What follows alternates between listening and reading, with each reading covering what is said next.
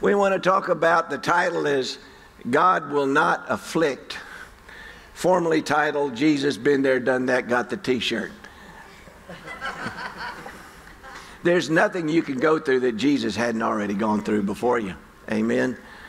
And so we talk about being transformed by the renewing of our mind a lot here, but I want to drill down just a little bit. God has something good for you. I just declare a spirit of expectation of something good from God for each person in Jesus' name.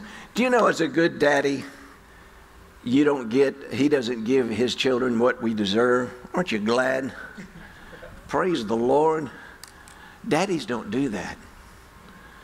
And he's the best daddy that there is. He's our Abba, our Father. Praise the Lord. But as you get your mind renewed to the Word of God, the kingdom of God, it's a government. The best way of saying it maybe is just, it's a system of operating. God has a way.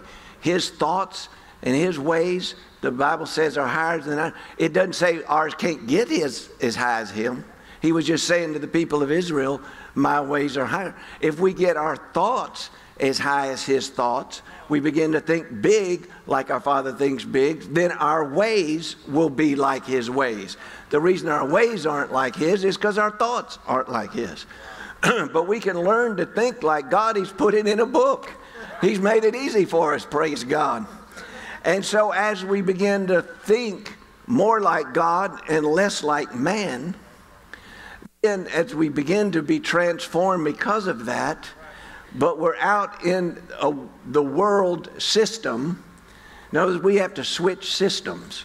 We switch from the world system to the system of the kingdom of God. And as our minds are renewed, we are automatically, I'm sorry I have to tell you this is true, you will automatically confront the world's philosophies as you begin to operate the way God would operate, trying to make it on earth as it is in heaven. And so when you do that, it's going to cause conflict. Have you noticed that? And so what's going to happen? It's going to make you feel uncomfortable. Have you noticed that too? And if you stick with it, now you're supposed to do it in love. And that's not always the easiest thing. But you stand your ground in love, and you don't back off because it makes you uncomfortable. Two things are going to happen. One, persecution. That's what triggers persecutions. Two, you just got transformed by the renewing of your mind. Just because you see it and think it, you're not transformed yet. You get transformed when you put it into place and overcome when you come out of your comfort zone. Now you're to a new level, but then you're in a new comfort zone, and you'll have to get out of that one. And you're going to spend if you want to serve Jesus with all of your heart, you're going to spend the rest of your days on earth going from one comfort zone to another comfort zone. But as you do, you get transformed into the likeness of God, be able to produce more and more fruit for the kingdom of God and for the glory of God. Hallelujah. So really, we just want to be successful in switching systems. Can I have an amen? Amen. So in order to do that, I'm so glad God doesn't make this stuff real complicated. You know, because the kingdom of God, He said, let the little children come. So if it's so complicated, a child can't understand, well, you might be off target just a little bit. So to be successful at switching systems, we have to know what is God's will for us, and that is this. We have to know God is always for us and never against us. Aren't you always for your children? Amen? I've never, when I was a boy, I played in every kind of ball league that there was on up to adulthood and everything. And never one time did I see a father in the stands and maybe his child came up to bat. I never heard one of them call out to exhort the pitcher, strike him out. No, not one time, ever. Amen. God wants you to succeed. He wants you to be the head now. He wants you to walk in your full inheritance. He's not a stingy God. Amen. No good thing will he withhold from them that walk uprightly. It is my Father's good pleasure, Jesus said, to give you the kingdom. So you have to know God's for you every single time. And when you move up out of that comfort zone, it's not to hurt you, it is to bless you, to put you in a place where you can walk in more of your inheritance that is fantastic. You get the same inheritance as Jesus. Amen. We're joint heirs with Jesus. God's not a stingy God. Amen. So we have to know God is for us, and therefore we don't have to be afraid, no matter what it looks like. It may look like, oh, this is going to be trouble, but God is with you, amen, especially when you're standing for Him. He will show up strong. When you're bold for the kingdom, He is bold in what He brings forth the victory, hallelujah. And it won't just be, you know, you got by and you have to get a recount with hanging chads and all that. No, it's going to be a total whooping, praise the Lord. And therefore you have to know that when things happen and it causes problems, you know, because Jesus said, in this world you shall have tribulations. Most of that will come from persecutions if you're being obedient. The rest will come from bad decisions that you make. But if you make the right decision according to the principles of the system of the kingdom of God, all you have to do is deal with persecutions. But Jesus said, now in this time, whatever you gave up, I'm going to give it back to you 100-fold with persecutions. But if I'm getting 100-fold, that is God's best, I can easily stand up to the persecutions. It'd be like the Apostle Paul to say, oh, these light afflictions, praise the Lord. Amen. So we have to know when these bad things happen, the worst thing you can do is try to blame God for it. Because if something bad came, some affliction came, it did not come from God. Praise the Lord. The Word of God is very clear. So the lyrics, God doesn't like, the devil loves, is que sera, sera. Well, whatever will be, will be. I'm sick, God's in charge. So therefore He must want me to be sick. That is a lie from the devil. God can't give you what He doesn't have, praise the Lord.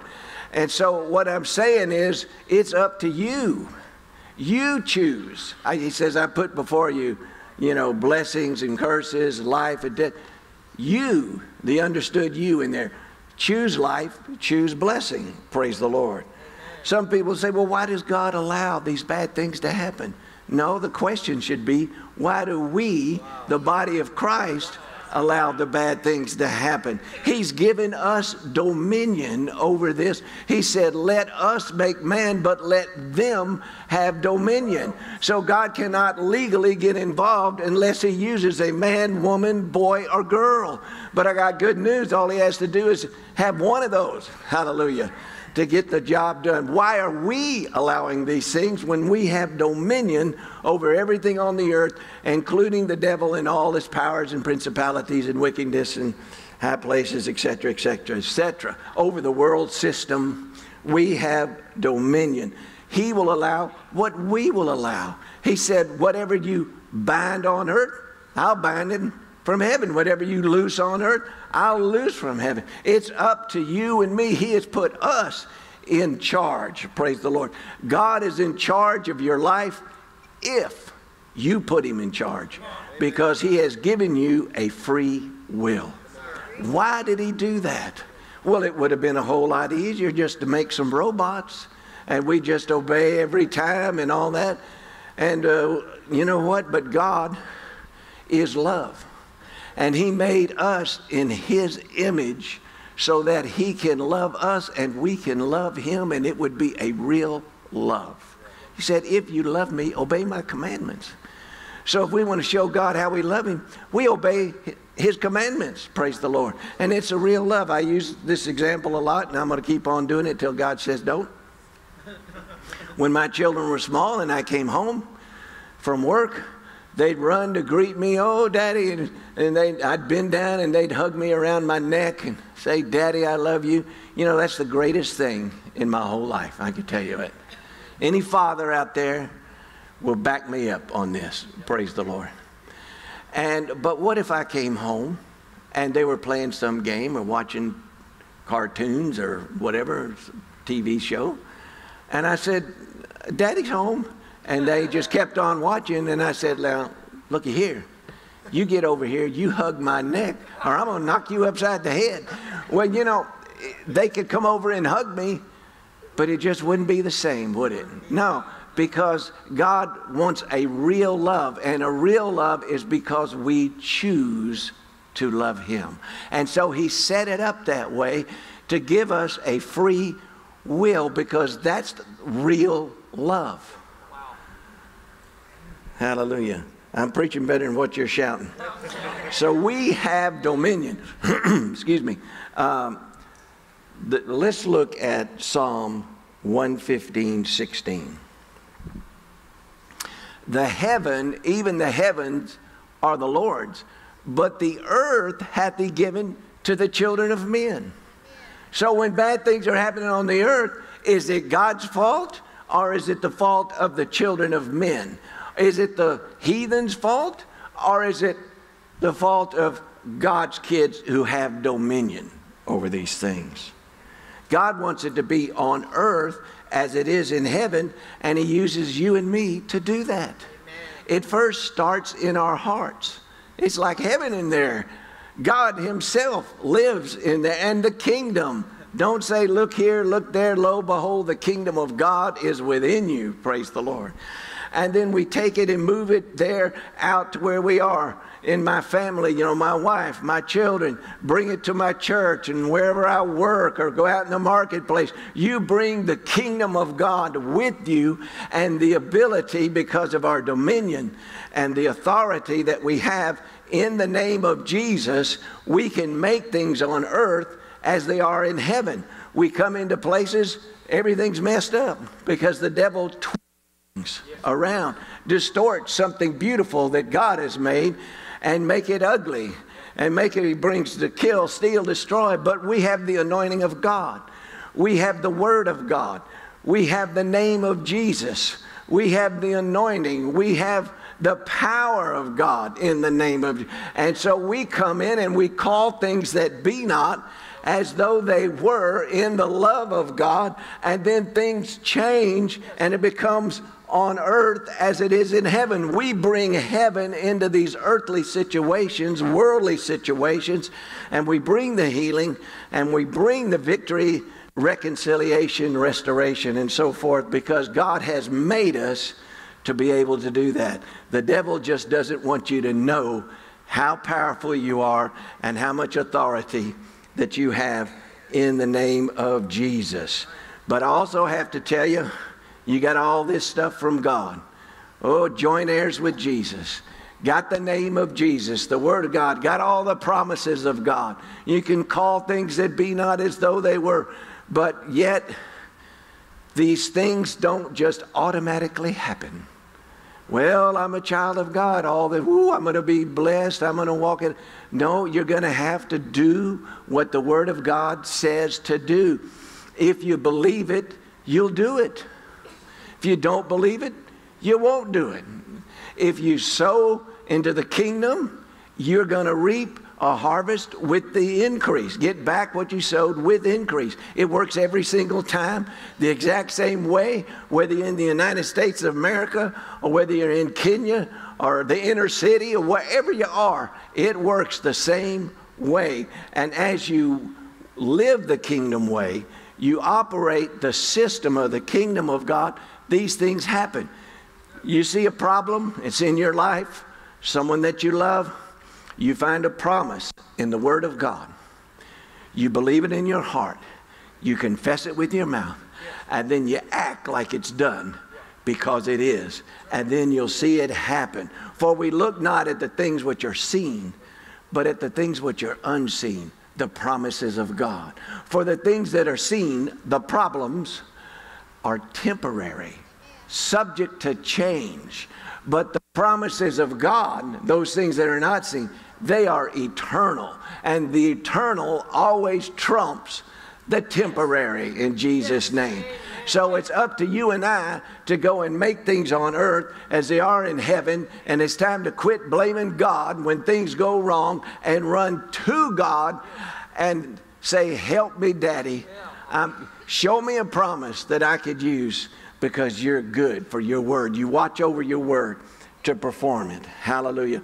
So just don't think these things automatically happen. And if they do, oh, it must be God. No, God's for you every single time. He's never hollered out, strike him out, Satan. No, he's always saying you can do it. He wants to see you circling the bases, amen, with a home run every single time.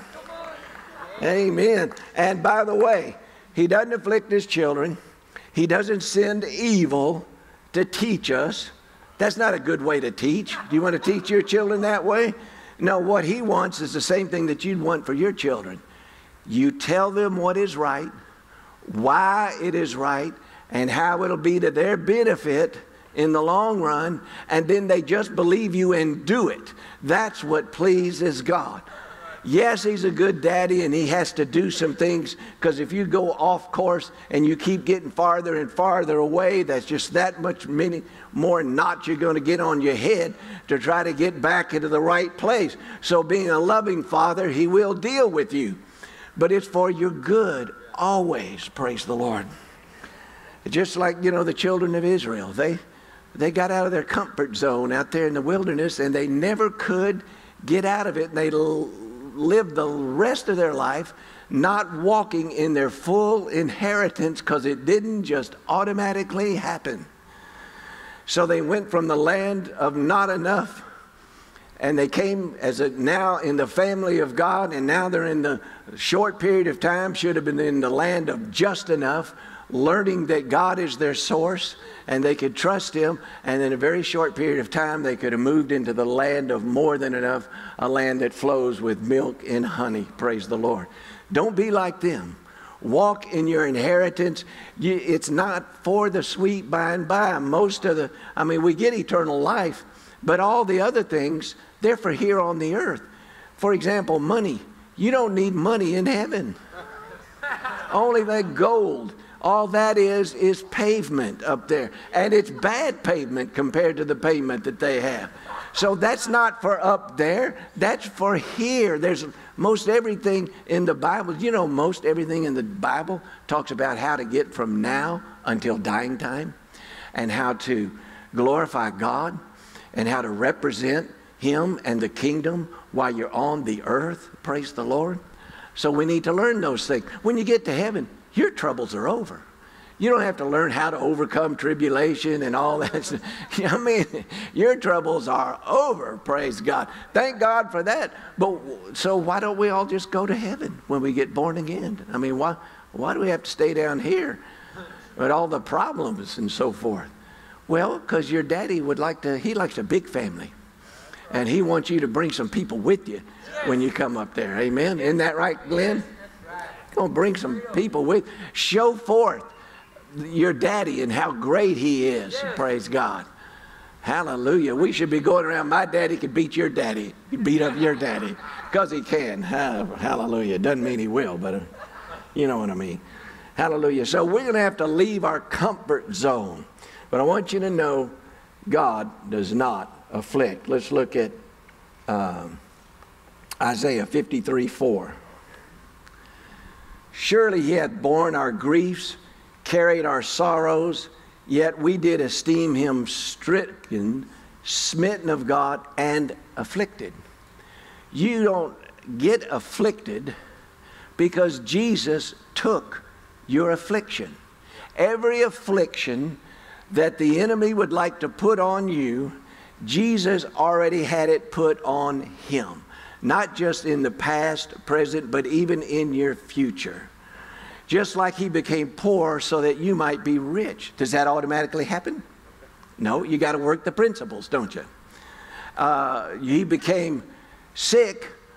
He took sickness and disease on him so that you could walk in divine health. Does that automatically happen? You see Christians get sick? Yeah, it doesn't automatically happen, does it?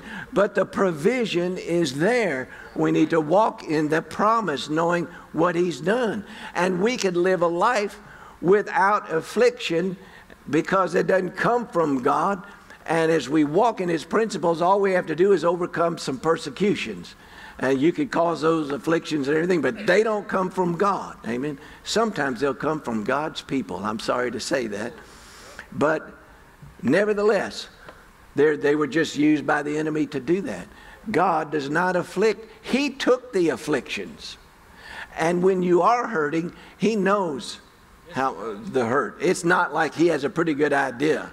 Like you tell me about your problem and thing that happened, I can say, yeah, boy, I could imagine. Jesus doesn't have to imagine. It actually came on Him. He knows exactly the pain that you're going through. He's been there, done that, got the t-shirt. Praise the Lord.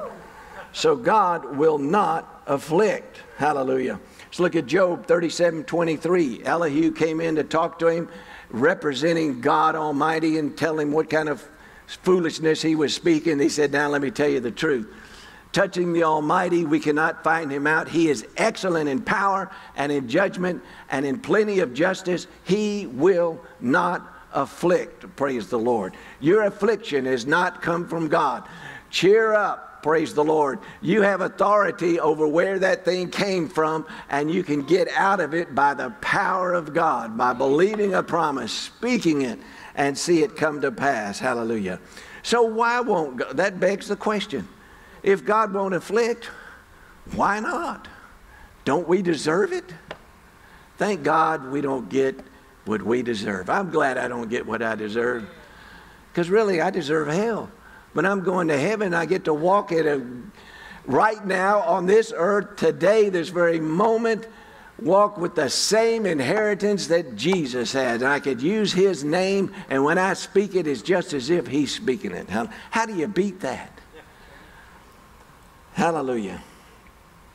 Why won't God afflict? Isaiah 63, verses 8 and 9. For He said, surely they are my people, children that will not lie. So He was their Savior. In all their affliction, He was afflicted. Let me say that again. In all their affliction, He was afflicted. When you hurt, He hurts. And He hurts exactly how you hurt. So therefore, He doesn't want you hurt. That's why He will not afflict. And the angel of His presence saved them in His love and in His pity. He redeemed them, and He bare them and carried them all the days of old. You know, if we're the body of Christ and He's the head, when the body hurts, the head knows about it. And what is the head trying to do? Everything he can to stop that hurting. I don't care if you think, oh, I'm insignificant. I guess I'm just like the little toe. Have you ever got up in the night, maybe to go to the bathroom, the lights are off, and your little toe clips the table leg? Let me tell you, your head knows about it right away. And that head is saying, you do something. You rub that thing. You wipe that blood up. Put a Band-Aid on it. Do something. Amen? And Jesus wants the pain to stop more than you do, because He loves you even more than you love yourself, and you're selfish. Can I have an amen on that? Amen. Praise the Lord. Oh, hallelujah. He is afflicted. It all came on Him. Hallelujah. Let's look at Psalm 103, 10 through 14. He hath not dealt with us after our sins. Aren't you glad? Nor rewarded us according to our iniquities. This is our Father. For as the heaven is high above the earth, so great is His mercy towards them that fear Him. Praise the Lord. As far as the east is from the west, so far hath He removed our transgressions from us. Like as a father pitieth his children, so the Lord pitieth them that fear Him. For He knoweth our frame, He remembereth that we are dust. He knows we're weak in our body. We're carrying this flesh around. He's not standing in judgment over us. If it was, it wouldn't take Him very long to see something wrong. He's not looking for something wrong. As a man, I don't even look for things wrong with my kids. I look for things that are right. I don't examine them. Let me see what they're doing wrong. No, I just enjoy them, and I help them when they need help. Even when they're adults now, I still feel the same way about them. Praise the Lord. And I don't see their problem. God says he looks at you, he sees you as innocent and pure as the Lamb of God, without spot or blemish, because the blood of Jesus has been applied. And that's how he looks at you. He has good thoughts, according to Jeremiah 29:11, and according to Psalm 139 and Psalm 40. His thoughts for you are as many as the sands of the sea. In other words, 24/7, every moment of every day, God is thinking something good about you. I remember when our kids when they were babies and they were in the crib and they were just sleeping. And we'd go over and sneak in there, it was real quiet, and we'd look at them and think, oh, how precious, how much we love them and what we're going to do for them. And we didn't like, oh, well, he wet his diaper. What is it? No. No. It was our good pleasure to clean that thing up. We were so thankful for what God had given us. Praise the Lord. And we just, I feel the same way today. Hallelujah. Even when they don't deserve it. Praise the name of the Lord. So why is he mindful that we just read the scripture that we are just dust? Hebrews 4:14 through 16. Seeing then that we have a great high priest that is passed into the heavens, Jesus the Son of God, let us hold fast our profession.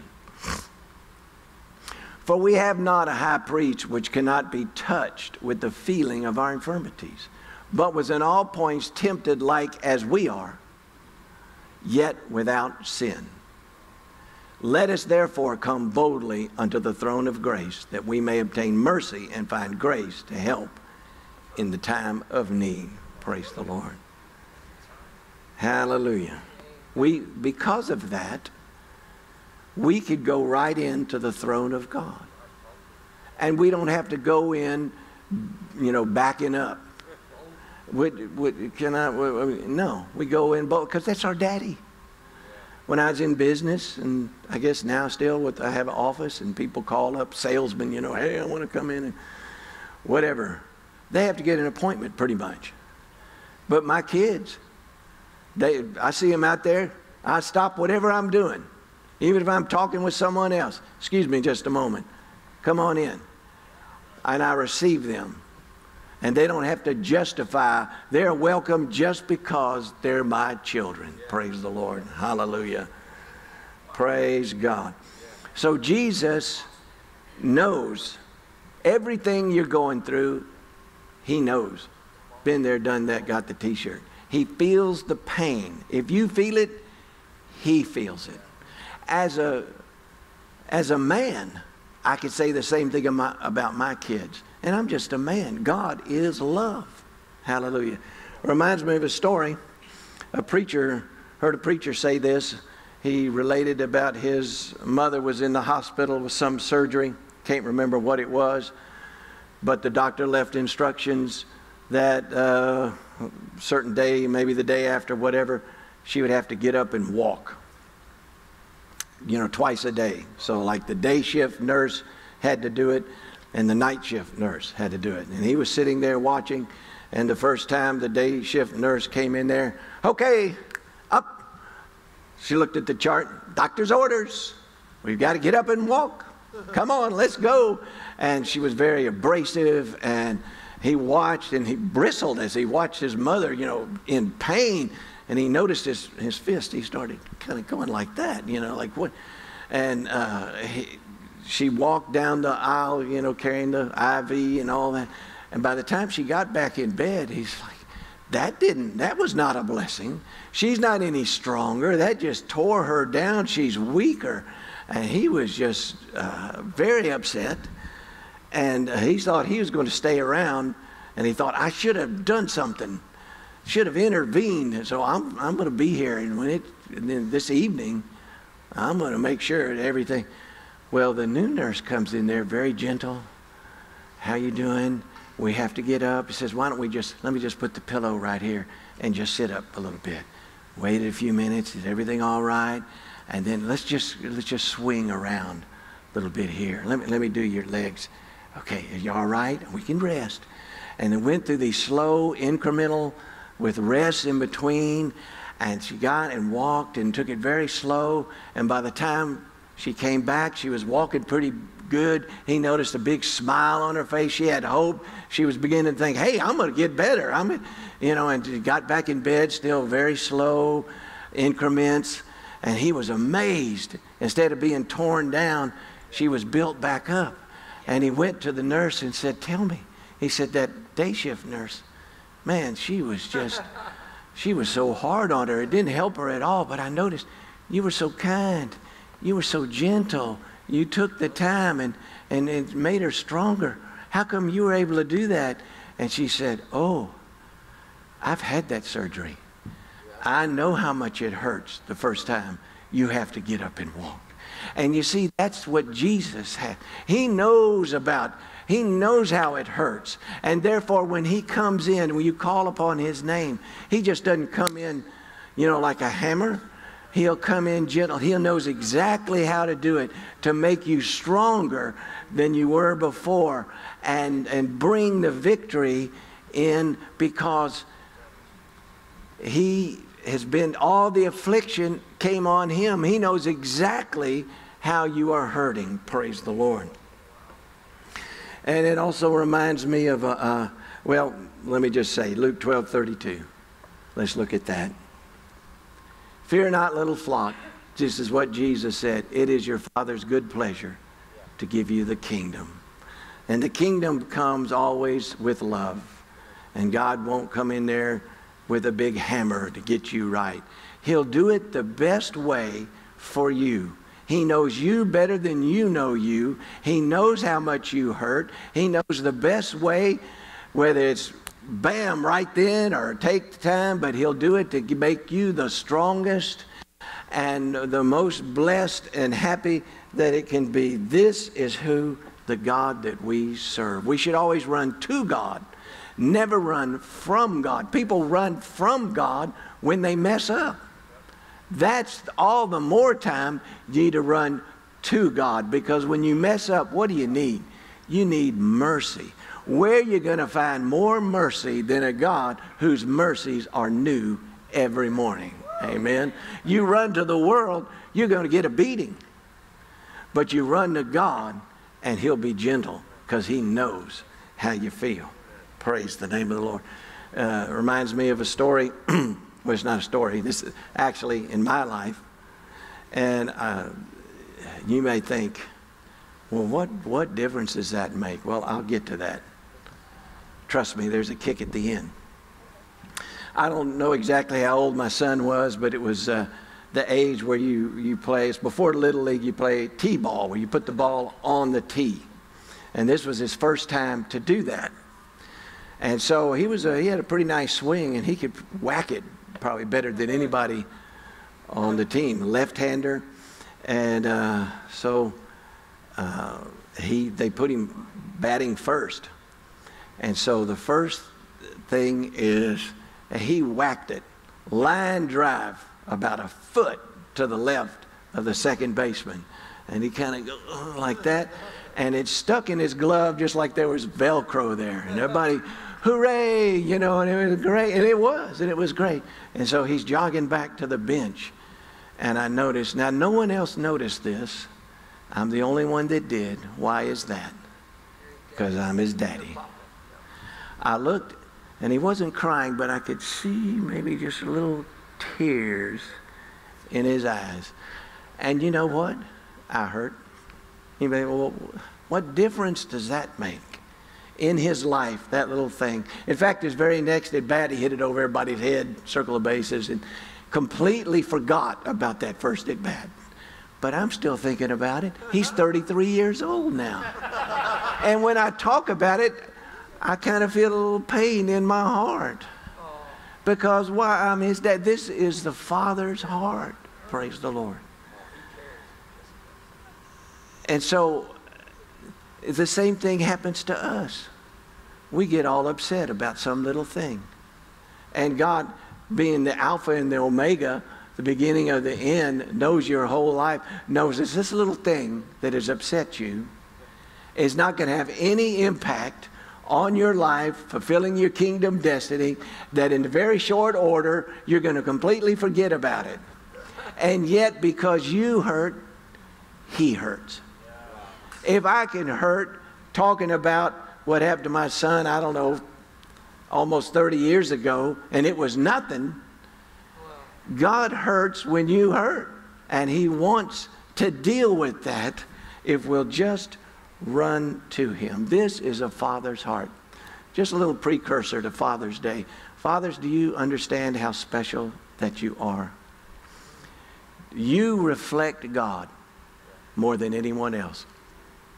Do you know that you are the only people in the history of the world, or ever will be, that God shares his title with?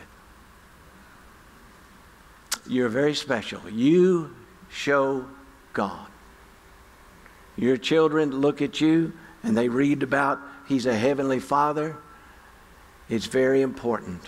No wonder the devil has worked so hard to take the father out of the home. You're very special. You've been given a lot, and to whomsoever much is given, much is required.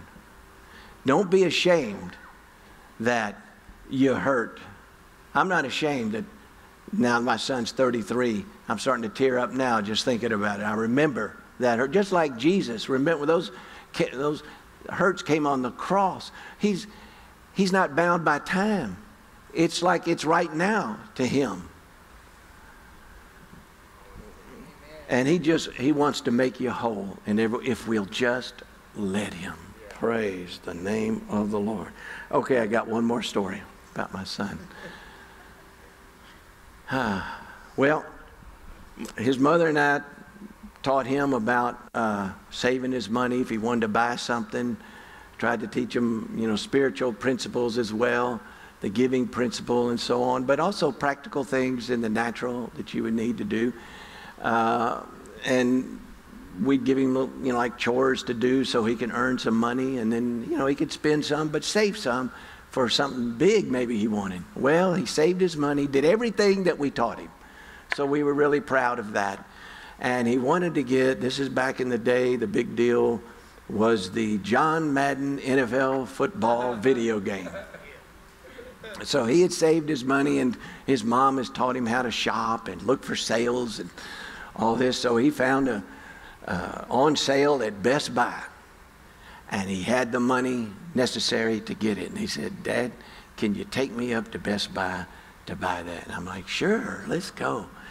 So we go up there. It was great. He went up there to buy it, and the guy rang up a too high price.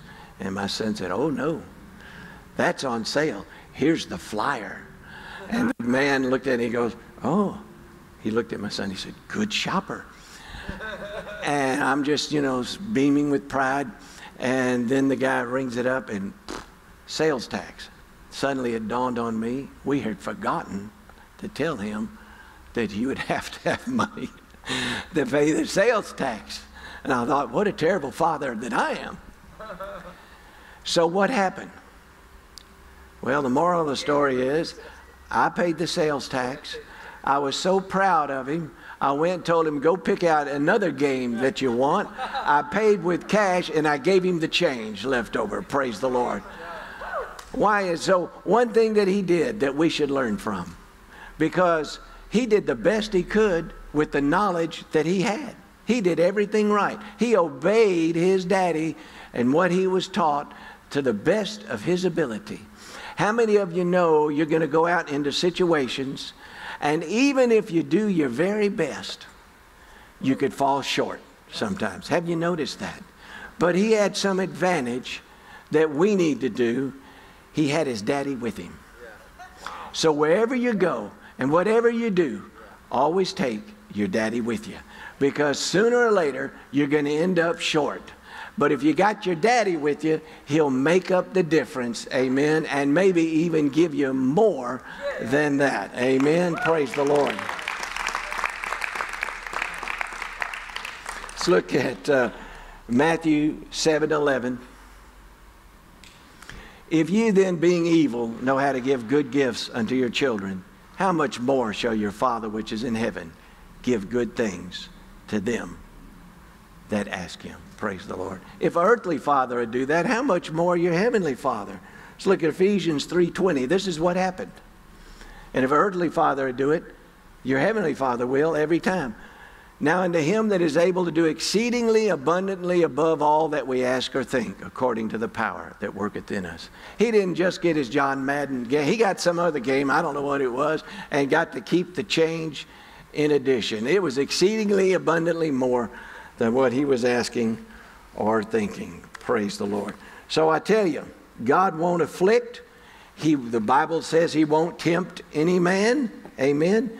He won't bring evil any way whatsoever. If as you leave a comfort zone, yes, you may deal with persecutions, but as a good father, he will discipline us, and that's a good thing.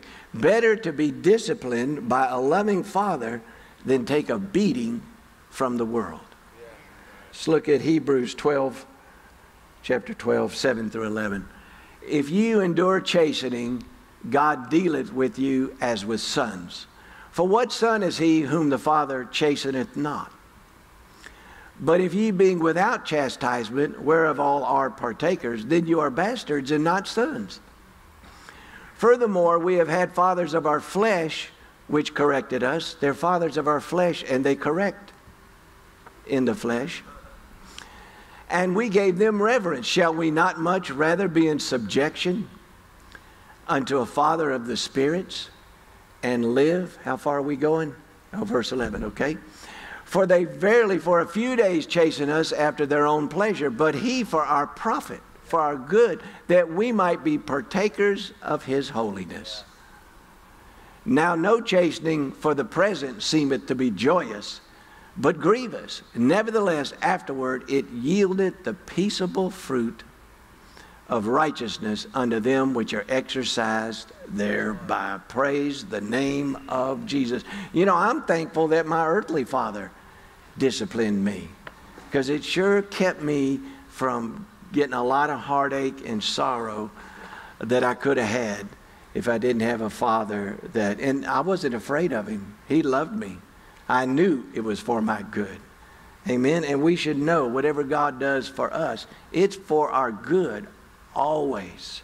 And he's for us, not against us. And if God be for us, who can be against us? We shouldn't be afraid. What can man do to me? I got my daddy with me wherever that I go. And there's nobody can take my daddy. Praise God. Hallelujah. So always run to God. So I just want you to know, Jesus knows how you feel. When you hurt, he hurts. He knows what you're going through, and he wants to deliver you, but we have to know it won't automatically happen. We go to him, we give him permission. We say, my will is that I put myself into your hands. I want your healing. I want your blessing. I'm not afraid of it. I know it's for my good to put me into a position to fulfill my kingdom destiny. He's just waiting for you to call upon his name. Hallelujah. We speak his word and call things that be not as though they were, so that then it gives him the legal right to make it on earth as it is in heaven. Yes, we might have to be a little uncomfortable, and that's going to be that way the rest of your life. Better to have to be a little bit uncomfortable every now and then as you stretch your faith, move up in your inheritance and the ability to lay hold of it. Yes, you'll get some persecutions which you can overcome through the same way, by the power of his word, believing his word, speaking his word, doing his word, but he'll never afflict you or bring evil. He doesn't divide his kingdom. That's what Satan does. Yeah. A kingdom divided against itself shall not stand, but the word says the word of God shall stand forever. So therefore, he never divides his kingdom. He doesn't make sick, then heal. No, he just heals. Praise the Lord. Hallelujah. So we'll close with this one verse. Sum it all up. This then is the message which we have heard of him, and declare unto you that God is light, and in him is no darkness at all. If you're experiencing any darkness, it's not from God. He is love. These words, they are spirit and they are life. And what comes with life? Abundance, peace, success, joy, all these wonderful things. But the enemy system of darkness, that has all these things attached to it. Heartache, sorrow, poverty, failure. You don't want any of those things. Run to your daddy. Take him with you. Invite him along wherever you're going, whatever you're doing, even if it's just laying in your bed. Take him along with you. This last week, I wasn't in my normal routine, and usually I have time. I'm pretty disciplined about spending time with the Lord and studying, and I really didn't have a lot of time for that. But you know, serving people is serving God. You know, loving people is loving God. And so I had to take my daddy with me when I was doing, you know, like mundane things. You know what? And it was fun, and I was able to make it a lot more joyous than just doing those chores. Praise the Lord. Well, that's my story, and I'm sticking to it. God is good all the time. Hallelujah. He just wants to bless you if you'll let him. Hallelujah. We love you, Pastor. Take your daddy. If you don't remember anything else, just remember that. Wherever you go, whatever you do, take your daddy with you. Let's pray together.